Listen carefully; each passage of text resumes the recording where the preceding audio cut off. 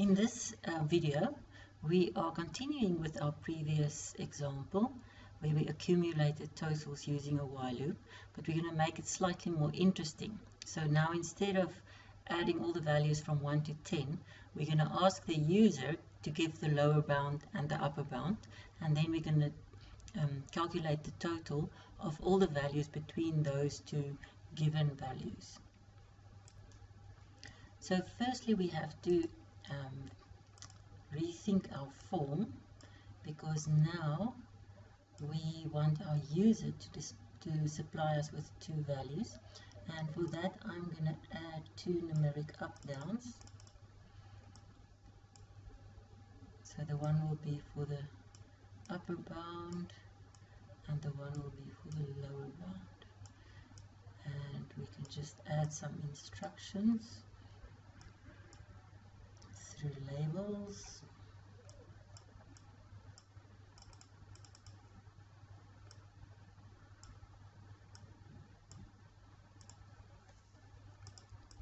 So this will be the lower value and that will be upper value, and we have to change the caption or the text on the button. So we can say calculate sum of all of values between lower and upper. Okay, so now the whole caption doesn't fit on the button. I'm just gonna, I made a spelling mistake.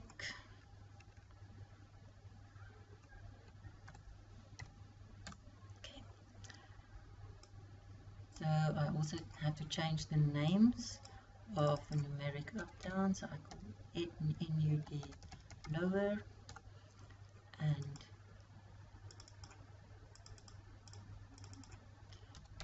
NUD upper.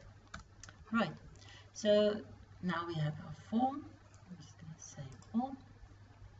And we now have to change the event handler for the button. So instead of calculating the total from 1 to 10, we're now going to let the counter go from the lower value, so I'm just going to say lower, to upper.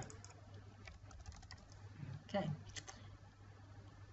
so I have to declare those variables int lower and upper, and we get the values for those variables from our numeric up down. So I'm going to say lower is equal to numeric up down lower dot value.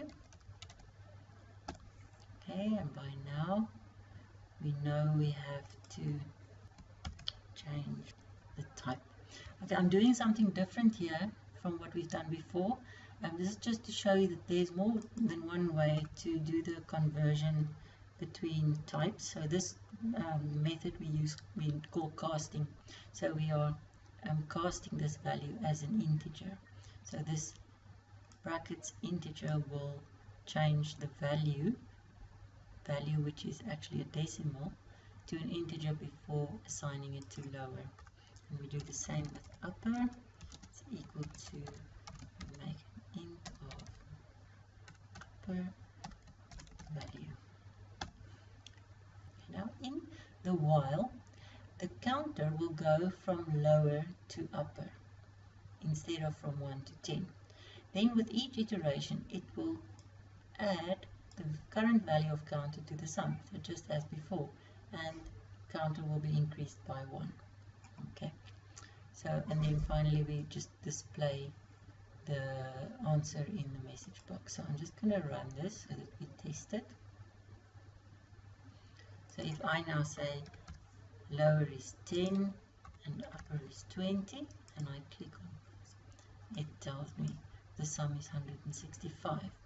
So the counter variable went from 10 to 20, and with each iteration of the while loop a value has been added to the sum variable. So there's one thing that we didn't make provision for here, and that is if we put in a bigger lower value than an upper value, the program won't give a mistake or an error. It will just give us that the sum between those values is 0. So ideally, if this is the case, we actually should catch the error and give a message. So how would one do that? You can put an if statement here which says if lower is greater than upper, and we can say message box show invalid input or something, or you can be more specific and say the lower value is higher. Okay, and then else. Now we can put everything else within brackets. Okay, so in this case the actual work will only be done if the input is valid. So if we run it now and we say lower bound is 20 and the upper bound is 5, for example, it will give us the message invalid input. Okay, if we change it 5 to 200, for example, oh, I set the upper of the numeric up down to 100. Oh, I didn't set it. It must have been the default value. Okay, let's just see what happened now. I put a 200 in there and it automatically changed it to 100. So I want to show you why. If we go to the form, if we go to upper, if you go look at the maximum value here, you will see it is by default set to 100, which means we can't give a value bigger than 100. So if you want to allow a value bigger than 100, you have to change that. Okay, so I've now changed it to 1000. So now we can say if, say, lower is 100 and upper is 999. Okay, it gives us that the sum is that. So it calculated the sum between those two values.